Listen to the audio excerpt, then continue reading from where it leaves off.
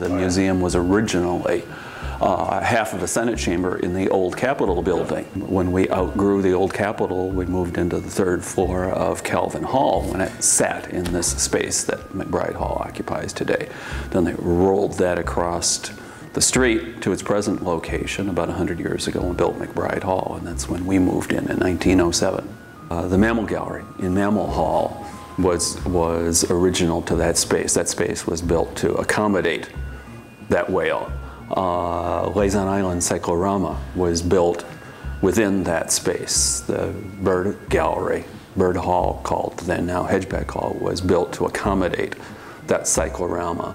It's the only one in the world, and it was a dream come true for a director back then. One of his main objectives of designing this building was to accommodate the dream he had for that exhibit. Many of the animals that you saw in the Mammal Gallery are much older than this building. They go back to the 1870s and 80s. For sure, things are cracking and drying out and fading. On the other hand, I always ask people to imagine how they're going to look in 100 years.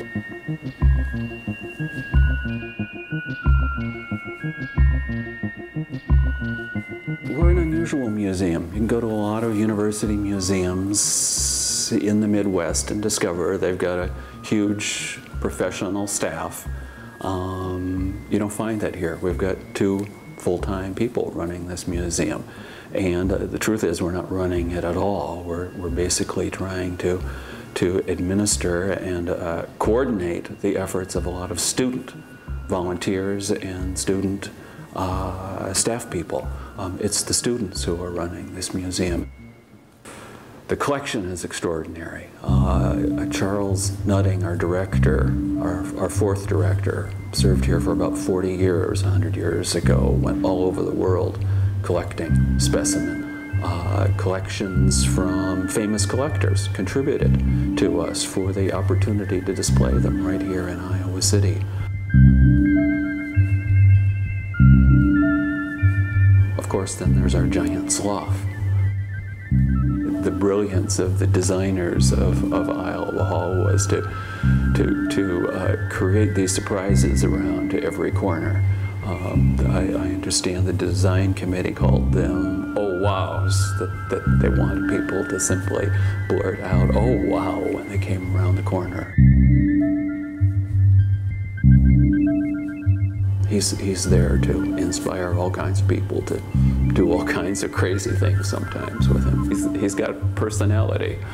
There's nothing else like him. He's been Santa Claus at Christmas, the Easter Bunny. My favorite is the Zorro costume that he wears on occasion. He's been a pilgrim. He's been a cherub. Abraham Lincoln on President's Day, he has a graduation cap and gown. Heaven help us, a Lilo and Stitch hula girl, okay? And, a king, yes, king with a crown. This is the attic. We're surrounded by about 12,000 different birds, about 4,000 different mammals. Some of the sloth that we've been digging up, the mammals that we display, that we have stored, are not all in skins like you see there. Some of them are stored as, rather than in mounts, as in steady skins. So these are just the skins of the animal. Some of the oldest specimens in the whole university, in the whole museum at least, are stored here in old jars. This is our wet collection, our alcohol collection of amphibians and bats and snakes.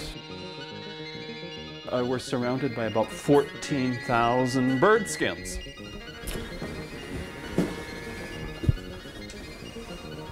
And this is the skin of the animal. These aren't stuffed. These are red-tailed hawks. It's been 50 years since the museum actually collected any specimens. We're just kind of surrounded by the detritus of 150 years of work and display and collecting. We probably have about 20,000 birds' eggs stored up here. Still trying to document what all of those are, get them cataloged. The polar bear was donated to us.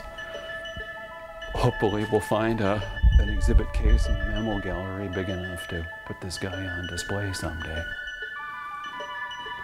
Once upon a time we had a lot more room for displaying a lot more animals. It's amazing the animals that we've got on mounted like this, stored behind the scenes. Some of the most incredible birds in the world we've got stored around us, some of the rarest. This is the sloth that we're digging up. I can go over and show you in the lab some of the bones that we're gluing back together again. Some of them are nearly perfect. Can you guess what that is? Those are the fingers. Yeah. These are my favorite bones.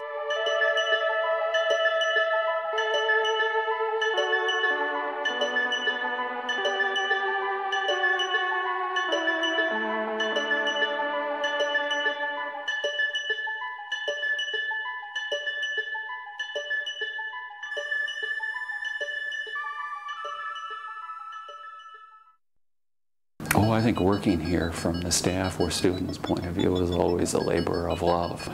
You got to be passionate about this subject. Biology went off in the direction of microbiology 85, 90 years ago and left this museum behind. People just didn't see the need for a museum. I think the pendulum is swinging back now. And the environmentalists, the people in conservation, are looking at the school children that are coming out of our school systems and realizing they've got a real good handle on the animals of Australia, the animals of Costa Rica. They've got a real love for rainforests, and they don't know a thing about the animals that live here in Iowa. They'd have no understanding that those same miracles of evolution that they're seeing on TV and on their nature shows are going on right in their own backyards, right under their own noses, and they don't know to watch for them. That there's any number of evolutionary miracles going on. If they just understand a little bit better, see it a little bit better, the state's going to be a lot better off. We'll protect the land a little bit better once people learn to appreciate it a little bit more. There's a reason why we put the sloth right next to an ancient Indian, a Paleo Indian, and that was to get people to understand that sloths aren't animals that were alive millions and millions of years ago, but just 10 or 11,000 years ago. That there's no reason at all why when you're driving home at night that you should be passing herds of elephants. They were there 10,000 years ago. When you wake up tomorrow morning and open up the curtains, there should be a sloth in the trees in your backyard.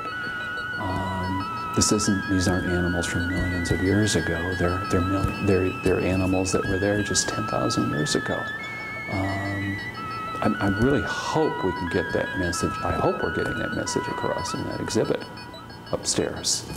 That this state was much different not too long ago, and we don't have a clue about why these animals disappeared.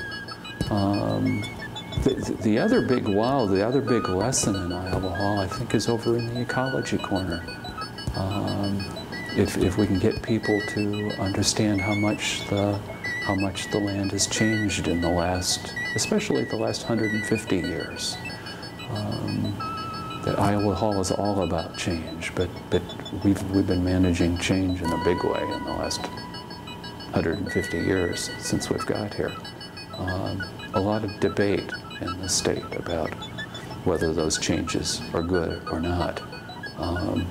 I like thinking we've introduced a different kind of nature in our agriculture here. The challenge is to figure out how to go on sharing it with all that wildlife out there.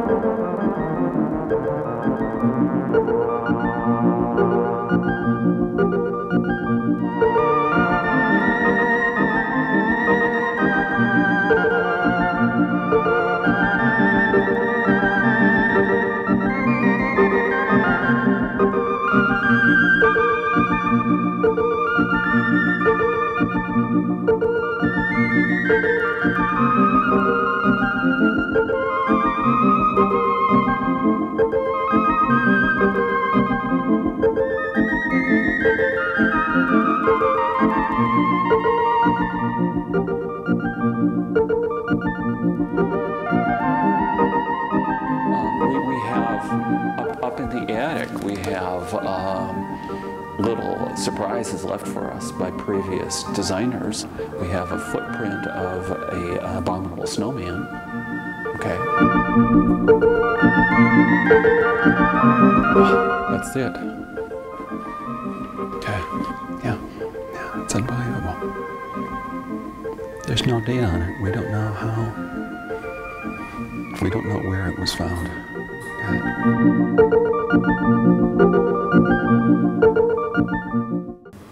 We're kind of a blank slate. There's so much that needs to get done around here. There's so much we can do with the extensive collection that we've got behind the scenes and up in the attic. And they're tools for students to use who can think of creative ways of using them. Again, in any other museum, it would be the professional staff calling the shots, and that's not true here. We're just so desperate for help. There's so much that needs to get done, and Joe or Josephine's student, anybody with a little ambition, you know, we're not in the position of saying no to anybody. Come to us with a good idea about what you want to do, and invariably you'll hear us say yes. Do it.